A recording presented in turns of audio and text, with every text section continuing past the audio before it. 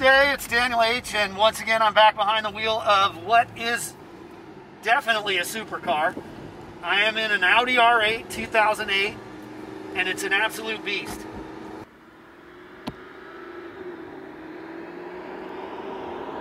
Wow, we're in Woodside, California. There's a lot of car culture out here.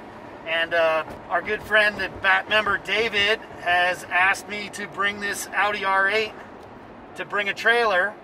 So we're out on a test drive and checking it out, and we just got our first taste of what it can do.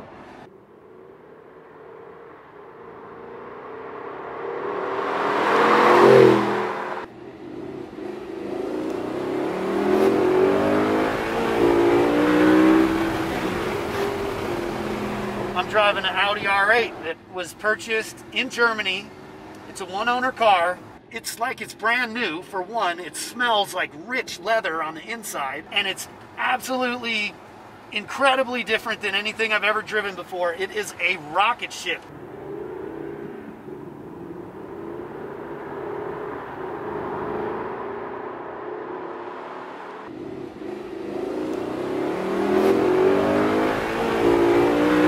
It feels like a Hemi Cuda. I mean, it's just endless power.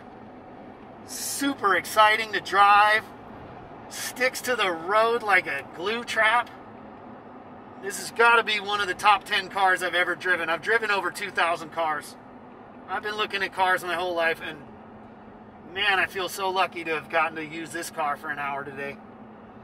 Listen to this thing. I'm going to be quiet for a while.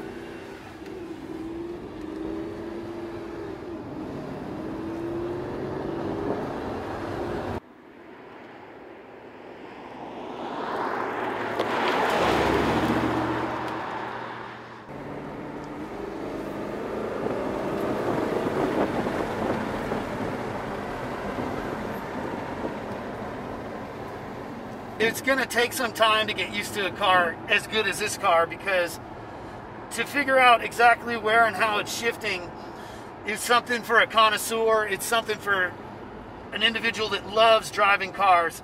And I love driving cars, and this is like nothing I've ever felt before. It's got so much power. It's bottomless power. I mean, I can't explain how hard the power comes on. It feels like if you were riding a horse, all of a sudden you gave it a whipping and it just took off like a rocket ship. She sings the most beautiful song. You feel that thing? It's like the transmission has a stall. It feels like an old school 600 horsepower Camaro with a turbo 350 and a stall converter. And when you hit it, the thing just rears back on its haunches and takes off like an absolute banshee. This is an incredible car. I'm so thankful now that David let us take it.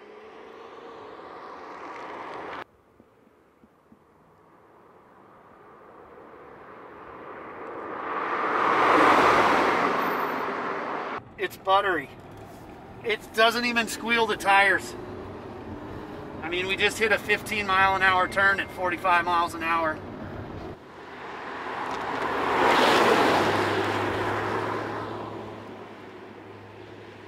And this car just eats up the turns. It's eating up the turns. They must have put a lot of time into figuring out where these seats should be in this car, because it couldn't be better. I'm super comfortable, and I'm right on top of the steering wheel where I like to be.